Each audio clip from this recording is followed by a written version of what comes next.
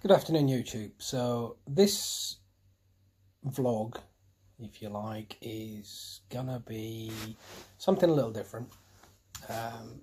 As I've mentioned, part of my hobby is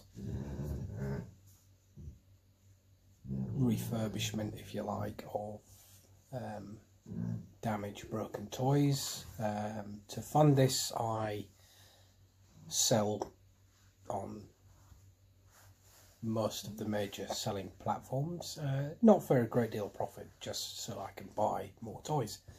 I've been watching a lot of Undercover Arbitrage, which is a very good YouTube channel.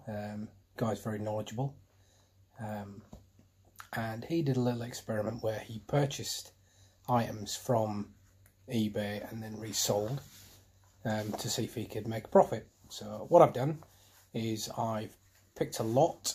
It is a house clearance lot.